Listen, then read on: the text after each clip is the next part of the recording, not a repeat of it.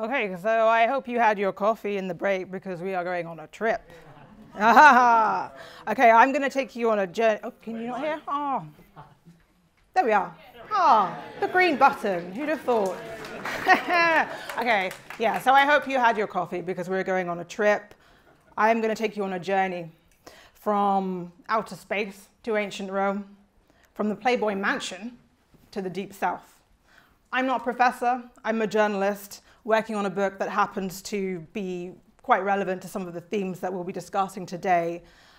So while there is something that gropes towards a thesis in this lecture, it's also a collage of ideas and people and things which I think are interesting.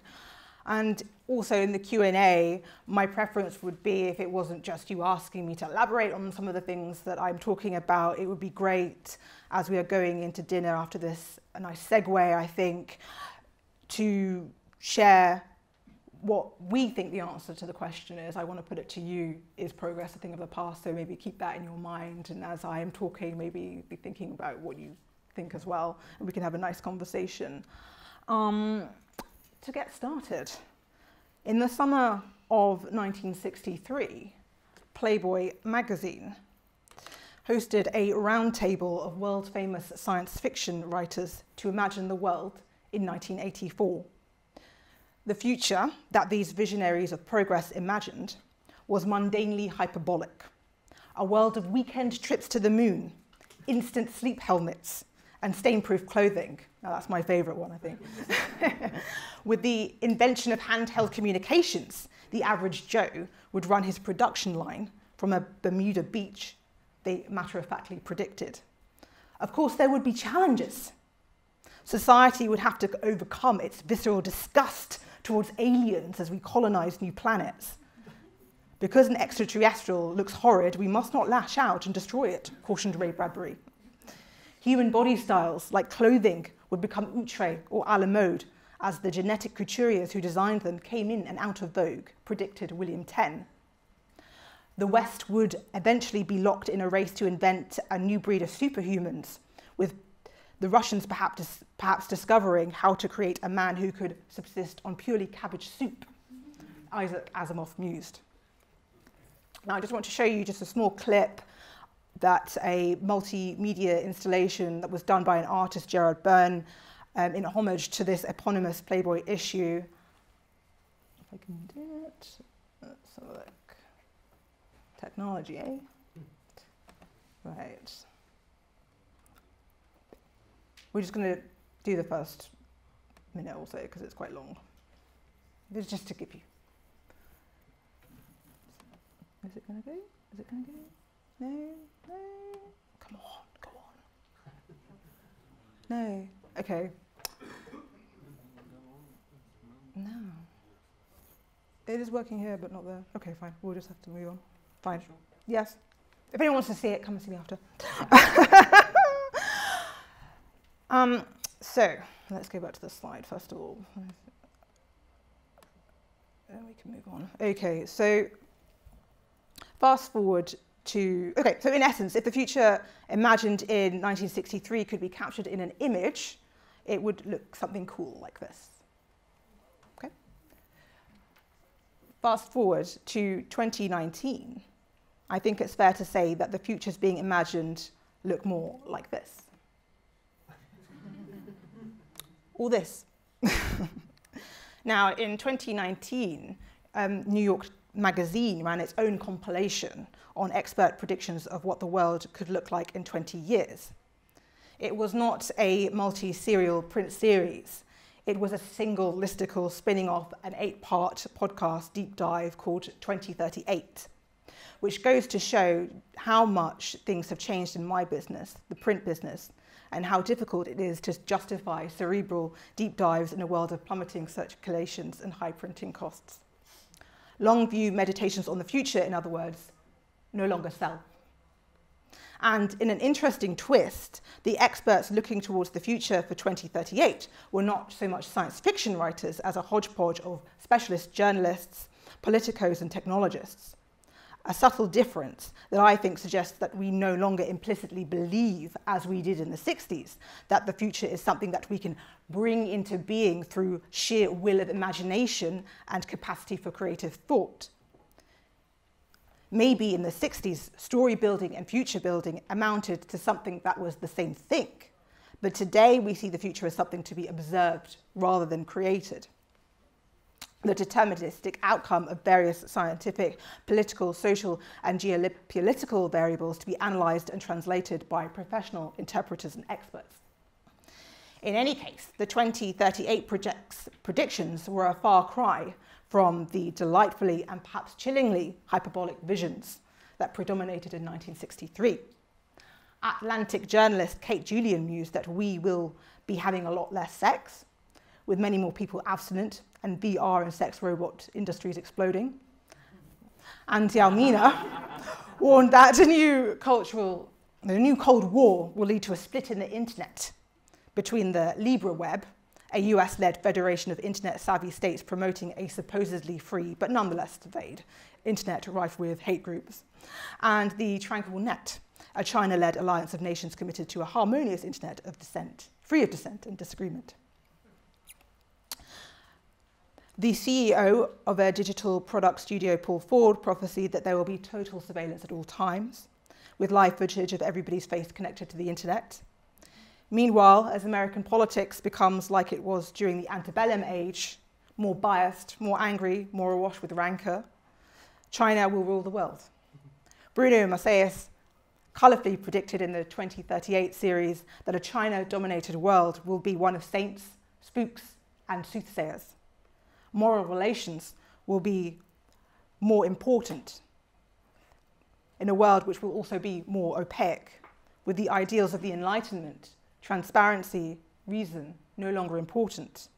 Living in this world will be more like working for the Department of the Defense in the US. Everybody will know as much as they need to know, and expert knowledge will become ever more fragmented. Just as cheerfully, Jeff Mann, a climate journalist, foresees the obliteration of the nation state as we are forced to create a global climate leviathan, a kind of world government order to force through lifestyle alterations and energy regulations to stop the planet from burning. But at least we can look forward to cool gadgets, eh? Sadly, no. The verdict from Missy Cummings, a technologist at Duke, was that we should not expect driverless cars anytime soon. So the question is progress a thing of the past? Well, I think the first answer to that huge question is that many very clever and creative people nowadays believe it is. To put it very simply, the West's spiritual faith in progress, and I use that religious language intentionally, as will be explored in this talk, has imploded. For me, this is a historic moment of seismic import. An orthodoxical paradigm shift is underway. One, I think, is potentially comparable with the disintegration of the hegemony of the Catholic Church, which really gets going in the 16th century, or the secularization of Christianity itself into liberalism from the early modern era into the industrial age. Now the question is, what or who killed that faith? It is worth taking a look at some of the iconoclasts who are shattering the old icons and tropes of progress, the influential disciples of doom who have helped bring about a crisis of faith. Now, it's funny how this religious rebellion, as I'm going to frame it, feeds off old myths and religious stories. The overarching religious symbolism that encapsulates the loss of elite faith and progress is that winter has come for the Garden of Eden. Amid a halving of real GDP growth in Western countries since the 1970s, flat productivity and stagnant wages, a macroeconomic consensus has formed around the fact that slowing progress may well be inevitable. The cornerstone of this viewpoint is, of course, Lawrence Summers' theory of secular stagnation, which basically amounts to the notion that the once bounteous, dynamic West is inevitably shriveling in the face of an aging population. Now, I don't want to turn this into an economic lecture, but secular stagnation basically comes down to there being too few investment opportunities to absorb available savings amid an aging population, which spells chronically weak growth. Now, the secular stagnation theory is complemented by the technology slowdown theory, popularized by Tyler Cowen, who famously argued in intriguingly biblical terms in his book, The Great Stagnation, that developed countries may have exhausted the lowest hanging fruit for innovation, such as getting children to spend more time in education or settling new land. Another prophet of stagnation, Robert Gordon, has taken this even further, and I think he's on the reading list, arguing that from the late 19th century until the 1970s, the USA witnessed a single interval of rapid growth that was only made possible by a unique clustering of great inventions and will never be repeated. In his fascinating book, he details how small electrical machines made production lines possible. Electrical lifts allowed buildings to be built upwards, transforming urban land use. Motor vehicles replaced horses, and the invention of white goods revolutionized housework forever. X-rays, antibiotics, and anesthetics forever changed the face of medical care. But since the 1970s, innovations have proven less spectacular and more narrowly focused on entertainment, communication, and information. And this Gordon blames on 4 growth-sapping headwinds: education, demographics, inequality, and government debt. I'm not going to go into detail on those now. Meanwhile, over on the left, since the crumbling of the Soviet Union, and with it the credibility of Karl Marx's economic determinism, that is his view in the inevitability of the collapse of the communist system, many on the left have swung from a perhaps reckless utopianism to a radical dystopianism.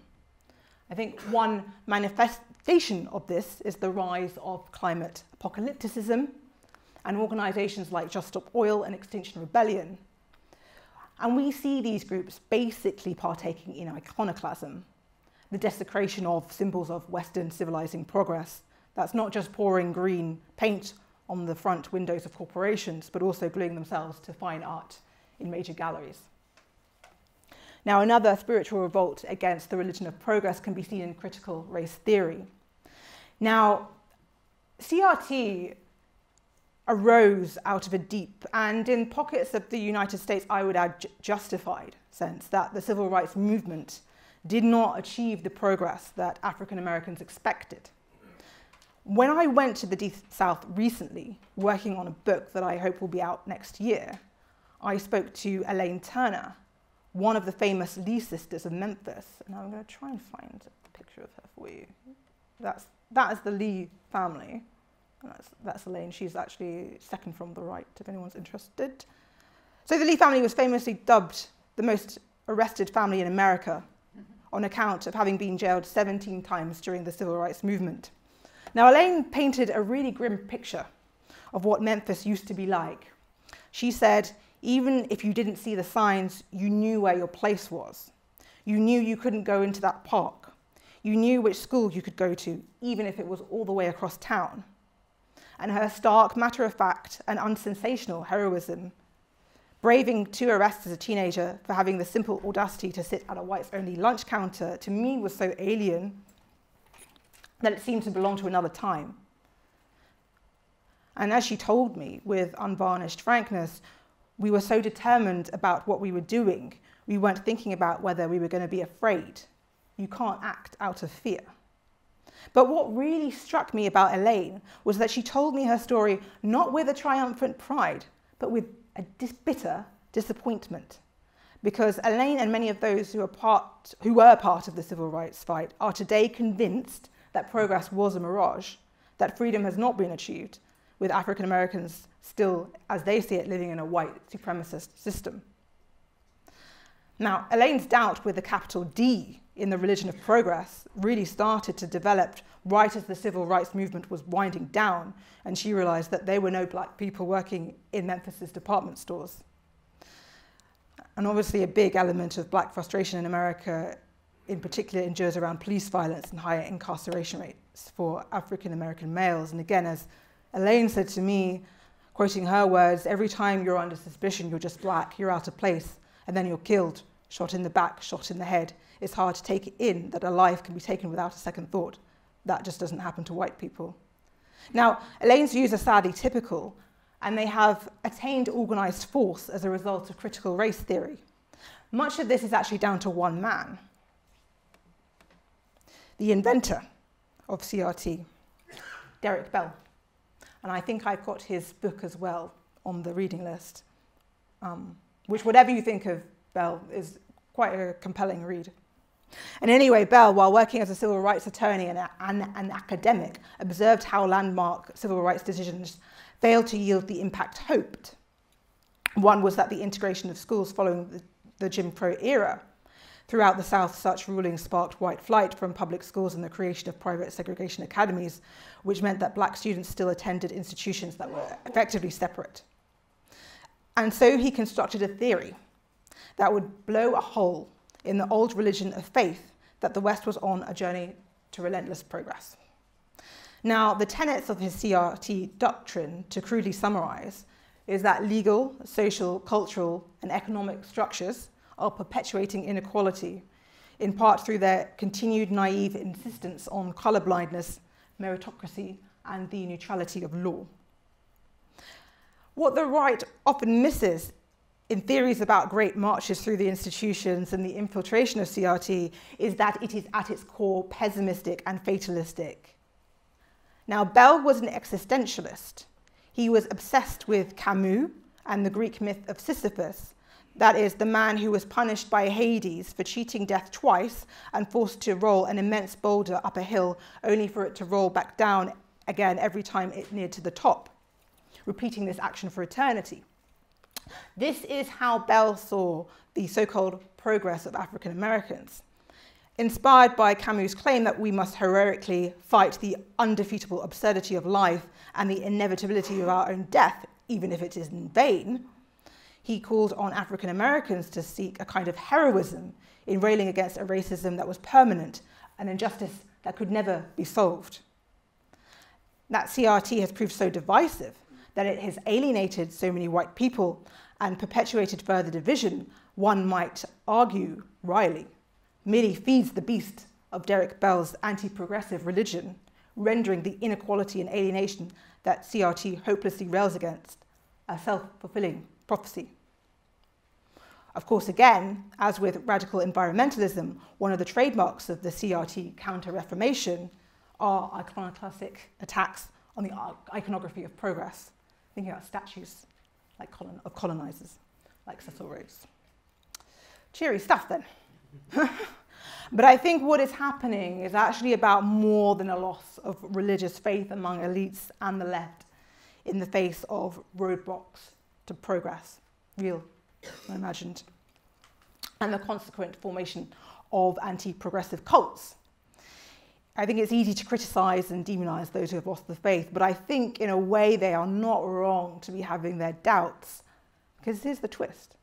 I think that what has happened is in fact a genuine implosion of a story that we have told ourselves about progress for the last generation. And I think that it's down to the fact that the story was simply wrong. Now, it's worth briefly revisiting what that orthodoxy of progress was. Now, in the 1960s, there was a sense with the space race that the competition between the two superpowers would, by 1984, be driving unfathomable technological change and the colonization of outer space. Now, I was going to show you a video about what happened in 1984 instead. Unfortunately, I can't. But some of you may be aware that in 1984, Apple did a famous advertisement that was shown during the Super Bowl, and it's basically the smashing of a screen which is showing a Soviet dictator who was, it was supposed to symbolize really the triumph of the liberal democratic system, and it pre-shadowed the fall of the Soviet Union. And so it's a great advert, so I implore you all to go and have a look at it. I'm sorry I can't show you now, but I think the West's story of progress ultimately went. With the collapse of the Soviet Union, liberal democratic capitalism had emerged as the supreme civilization system in the modern industrialized world.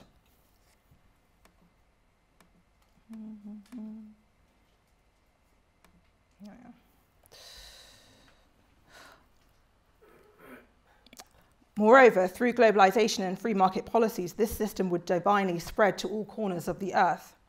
Although one of the most crucial disciples of 1980s neoliberalism was Milton Friedman, who insisted that economic freedom was necessary but not sufficient for political freedom, a hubristic determinism to rival, I think, the doctrines of Karl Marx grew, epitomized in many ways by what I would argue is really the Bible of the old orthodoxy of progress, which is Francis Fukuyama's End of History. In what can only be described as a Christian eschatology of the world of last things, Fukuyama famously argued that we were as close as we might hope to get to heaven on earth. The best possible mode of human existence, liberal democratic capitalism, had been developed. Dialectical history was over, with all fundamental world contradictions resolved. The timeless Manichaean battle between the forces of chaos and order had come to an end, leaving politics to melt into soothing shades of grey, i.e. centrism. True, there was a dystopian tinge to this earthly heaven. A new reality beckoned of comfort, vacuity and boredom. To quote from Fukuyama, there will be plenty of metaphorical wars. Corporate lawyers specializing in hostile takeovers who will think of themselves as sharks or gunslingers, and bond traders who imagine, as in Tom Wolfe's novel, The Vampire and of the Vanities, that they are masters of the universe. But as they sink into their soft leather of their BMWs, they will know somewhere in the back of their minds that there have been real gunslingers and masters of the world who would feel contempt for the petty virtues required to become rich and famous in modern America. Still, for Fukuyama and many of his contemporaries, this not quite so utopia was inevitable. The fall of the Soviet Union pointed to a universal evolution in the direction of capitalism, but also, in turn, an inevitable demand for recognition in the form of political rights across the world as a consequence of raising living standards. It was this view that, of course, inspired the now notorious neoliberal policies of the IMF and World Bank from the 1980s, which encouraged developing countries to lower trade barriers and taxes and embrace capital liberalization.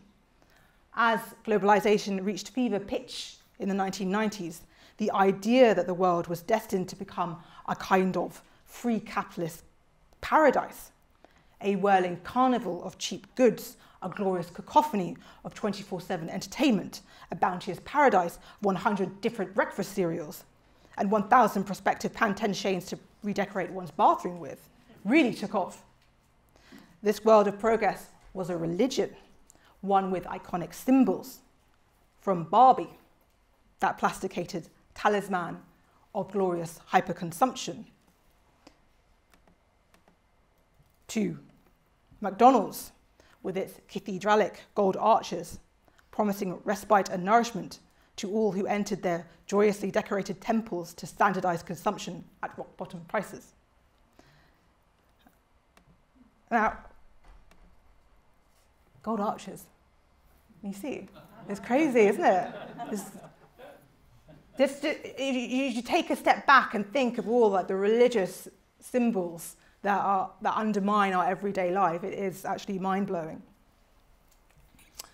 And the tech revolution only increased the spiritual intensity of this story of inevitable progress. Such a view is epitomized by Marshall McLuhan, the Baptist-raised tech pioneer and visionary who proselytized that with the internet, that is, the communication of humankind in a transcendent web of interconnected reality, nationalism would be replaced by the global village. The Christian concept of the mystical body of all men as members of the body of Christ would become technological fact. Now, this account of inevitable divine triumph of liberal democratic capitalism has, of course, been disproven. The paradisic end of days never came. China's apparently successful brand of authoritarian capitalism has raised questions about the theory about the inevitability of the world's transition into a global, liberal, democratic, capitalist utopia. So too, Russia's rebellion against the liberal order, having metastasized under Putin into a Gotham City-esque mafia state.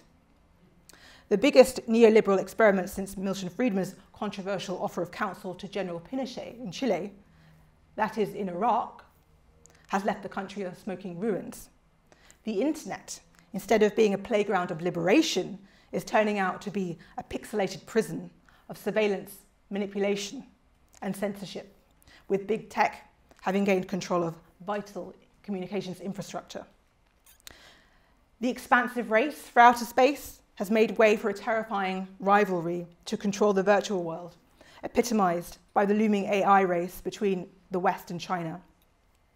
Finally, Fukuyama's last man has been left to grapple not with a life of boredom, for it turns out that in the era of carcinogenic blocks that we walk around with, i.e. our phones, it is now impossible to be bored.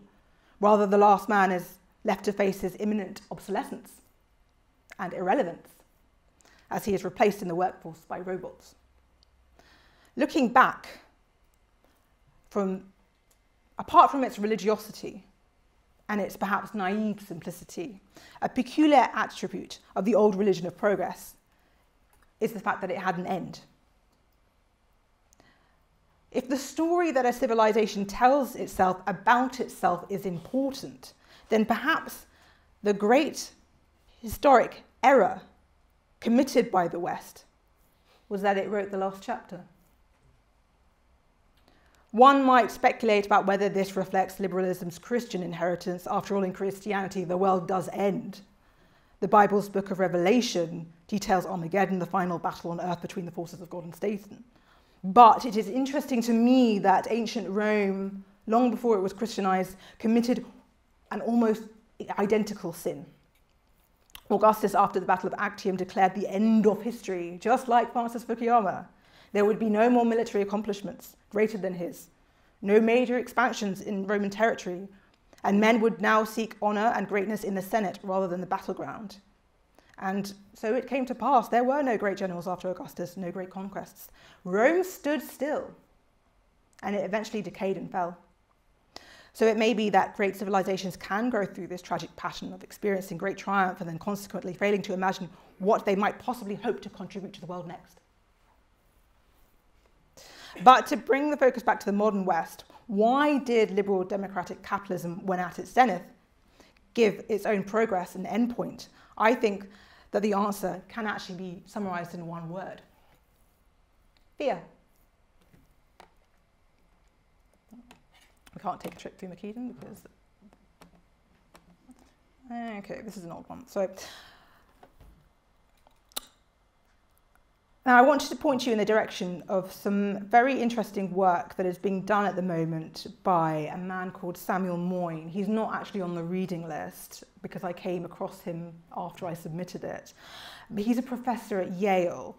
I will share some more details about him afterwards. He's an expert on Cold War liberals, and in his fascinating lecture series at Oxford University last year, The Cold War and the Canon of Liberalism, which is available to listen to online, Moyn argues, through the exploration of thinkers like Isaiah Berlin, Judith Shklar, rightly I think, that a particular Cold War liberal orthodoxy took hold after the Second World War. An orthodoxy that, in the wake of the horrors of the Second World War and the spectre of the Soviet Union, as well as the dawn of universal suffrage, actually divorced liberalism from the radical hopes of its tradition. In particular, liberalism was hollowed of its Enlightenment ideal of emancipated agency and limitless potential for progress. Put simply, liberalism turned its back on big ideas, ambitions, and visions for fear that they could spark destructive revolutions. Liberalism lost its faith in humanity, recasting people as cognitively limited, dangerous, and flawed, rather than rational agents of limitless potential. Thinkers like Rousseau and Kant, with their wild ideas about social contracts and daring to know, were banished from the liberal canon. Such an attitude is summed up in the common quip that Kant and Rousseau ended in Hitler and Stalin. The work of these Cold War liberals to sap liberalism of its ambition and energy coincided with another spiritual movement that sought to define freedom and progress in strictly economic terms. I'm talking, of course, about Friedrich Hayek and his most important disciple, Milton Friedman, the founders of the free market neoliberal movement. Little did this heretical sect, the Mont Pelerin Society, which met in 1947, know that they would be instrumental in the creation of a new orthodoxy that would take the world by force. Now, this old orthodoxy, a beguiling mixture of fear and ambition, optimism and pessimism, carnival and despair, abundance and oppression, has broken down, I think, and it risks being replaced by the cult of pessimistic fatalism, a belief in the inevitability of stagnation and decline. That is a cult of self-hatred, a belief that our civilization was flawed and rotten all along and deserves to be consigned to the dustbin of history. Now, for those of us who hope to revive the religion of progress anew, rather than to help to consign it to the history books, we are led to the inevitable question as to what a reformation in the story of progress might look like. What revision of the old orthodoxy is going to revive faith in our ability to carry forth the torch of civilization? First, I think we need to completely change the premises of that faith in progress. There is nothing inevitable about progress, and there is nothing inevitable about decline. We also need to improve our scientific understanding of what drives progress and what drives stagnation. In terms of understanding where we are right now, as we find ourselves in the grip of stagnation, I think that Stanford academic Eric Brynjolfsson's thesis, which has been offered as a challenge to Tyler Cohen's thesis, is helpful. Now, Eric's view is that far from winter coming for the Garden of Eden, a glorious new technological harvest is on the way. We just need to invent the tools to yield its bounty. He essentially argues that the current stagnation comes down to growing pains as we move from a tangible economy centered around mass production to an intangible economy driven by ideas, the knowledge economy. Most interestingly, he draws parallels between our current stagnation rut and the 30-year lag between the electrification of factories and the great takeoff of mass industrial production in America's factories in the 1930s. In Eric's view, computer power has the potential to be just as transformative as steam or electricity, but it could take several decades to work out how to work with computers and robots in fruitful ways. I would add to this the observation that we are still quite far from grasping that in an economy driven by ideas, where people are no longer cogs in the machine, but sparky neurons feeding into giant company brains, corporations will have to radically reorganize to tap the creative potential of every worker. And this will actually demand a dismantling of managerial hierarchies that characterize Western companies. And I think we have a tendency to underestimate just how tyrannical the average Western corporation is, especially when compared to other countries like Japan.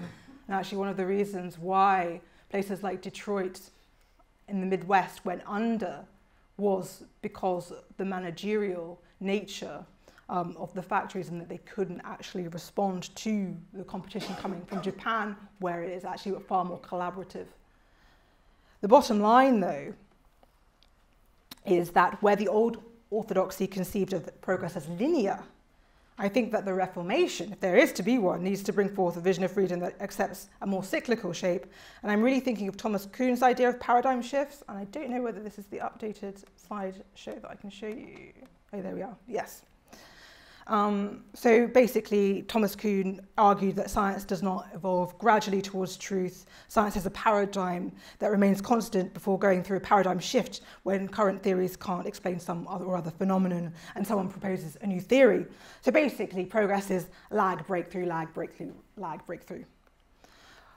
Once we've set our sights on what broadly we need to achieve to end the current technological and macroeconomic stagnation, then I think we then need to revise our story about how we get there. And so, ironically enough, I think that historians along with futurologists, science fiction writers, and so on, will be crucial to any movement. For a generation, free trade, slashing regulations, lowering taxes have been seen as the ticket to the future. In other words, economic freedom has been the foundation stone of progress. In Hayek's Road to Serfdom, he depicts the history of civilization as basically one of trade and gradually opening markets. But I think that this needs looking at again. It may just be that it is freedom of conscience. That is the freedom to follow where one's free thoughts and intellectual inquiry takes you, and to freely express those thoughts in a market of ideas. That is, in fact, the secret recipe to progress. And I think, as usual, the demos, ever maligned for its ignorance, its dangers, its reactionary impulses, is straight aheads of sage elites on this particular point, as the backlash against NatWest captures. This is also something that historians have actually been looking into, by the way, for some time. One of my favourite historians, who is also on the list, has argued that the Industrial Revolution and the Scientific Revolution were both preceded by an intellectual awakening, which led to a vital breakthrough in how people thought about the world, namely that growth and the dissemination of useful knowledge was the key to material progress. Another fun way to approach this question of what actually drives progress through a historical lens is the Needham puzzle. Now, Joseph Needham was a British biochemist and sinologist, and all his life he was tormented by a single puzzle. The question of why China has the longest unbroken history of progress in science and technology, inventing the compass, gunpowder, printing, papermaking, the kite, etc., over 4,000 years, but didn't undergo a Big Bang industrial revolution as Britain did in the 19th century. Right up till when he completed his multi-volume Science and Civilization in China at the age of 91, Needham relentlessly pursued an answer to this one question. I think it is a very useful question to revisit because a Big Bang paradigm shift may be what we need to achieve today. Needham's answer was that China didn't discover the scientific method, and it didn't do that because it had never had a bourgeoisie capable of introducing mercantile concepts of trial and error applied to profit-making, to technological development. But again, Moke has subsequently developed this theory in an interesting way, I think, arguing that China never achieved a high level of competitiveness in terms of the market for ideas. It therefore did not host the kind of breakthroughs, the kind of cultural entrepreneurs that can basically turn the world on its head and change things forever. Now, for the West, this included Francis Bacon and his unique insight that scientific and economic progress depended on the combining and integration of the knowledge of technicians and the knowledge of science. This was key to what ended up becoming the steam engine. Now, Francis Bacon could only make such a proposition in a world of increasing intellectual freedom, where the Catholic Church, which had a strict Aristotelian view of science and were adamant that human beings were, as fallen creatures, condemned to ignorance about the mysteries of the natural world, had lost its spiritual and intellectual dominance. Bacon could make claims that by pursuing science, he was actually aiding Protestantism in the purifying of Christianity through the dispelling of pagan and Catholic superstitions. The question then is, what are the breakthroughs that we will need to make to ascend to the next level of progress? What cultural entrepreneurs will be required to radically turn the way we think about the world on its head? What relaxation in taboos and intolerance will be necessary in order to allow these people to flourish? What battles for free speech and freedom of conscience will need to be fought? One thing I've been mulling recently is the Industrial Revolution was ultimately enabled by a biblical faith, in man's ability to exploit nature to unleash relentless progress. Perhaps then the knowledge revolution can only be unlocked by the realization of the limitless possibilities for man and machine to work together.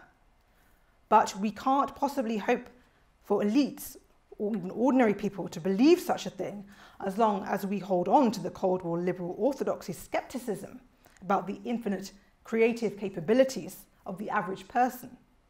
And so for now, I fear that we are stuck in the postmodernist age of deconstructing the old order of things, the age of skepticism, interrogation, and iconoclasm. Of course, merely tackling economic and technological stagnation won't be enough to convince people like Elaine Lee of the Lee family, the most arrested family in America, that progress is back with a vengeance.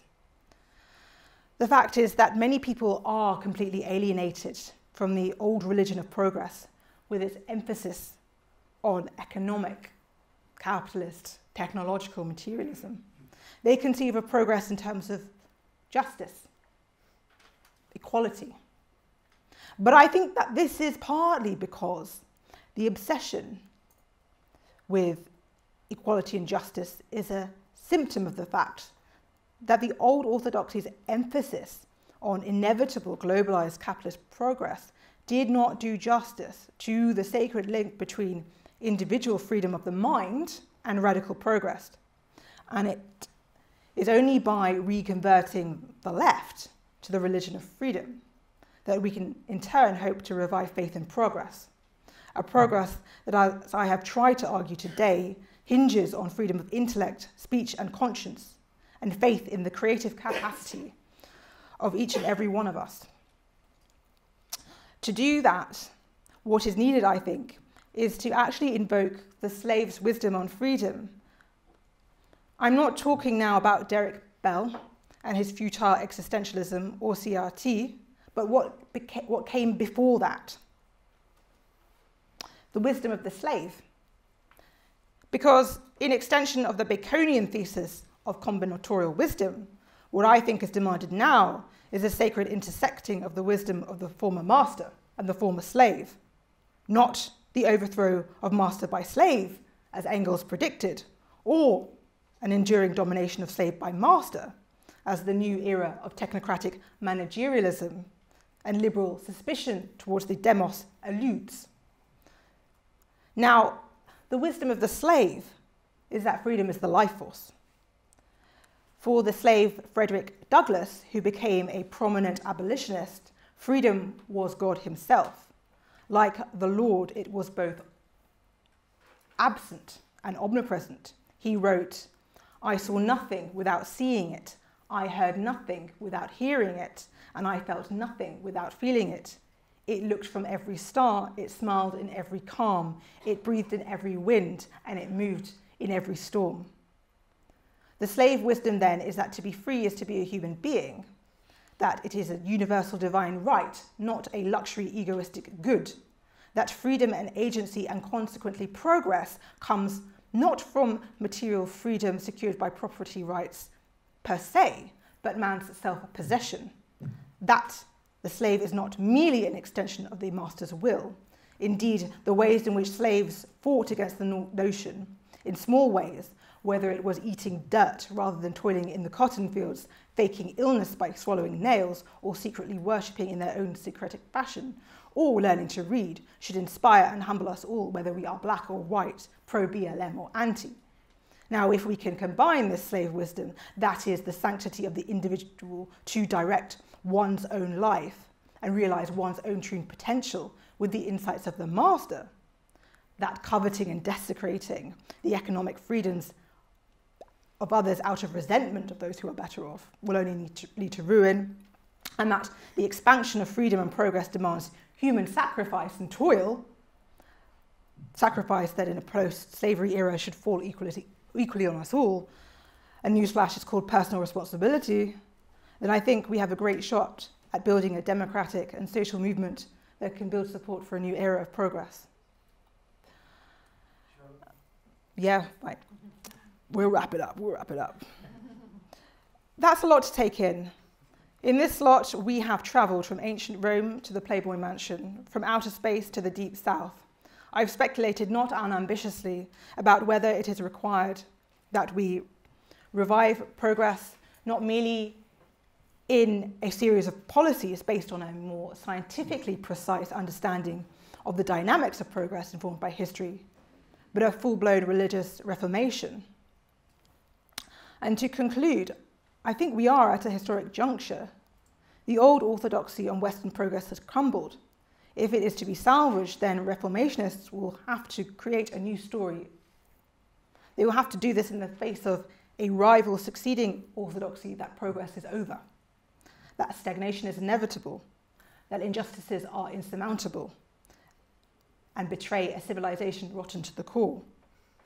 Now, it's easy to be overwhelmed by this, but as Mark Twain said, the secret to making progress is to get started.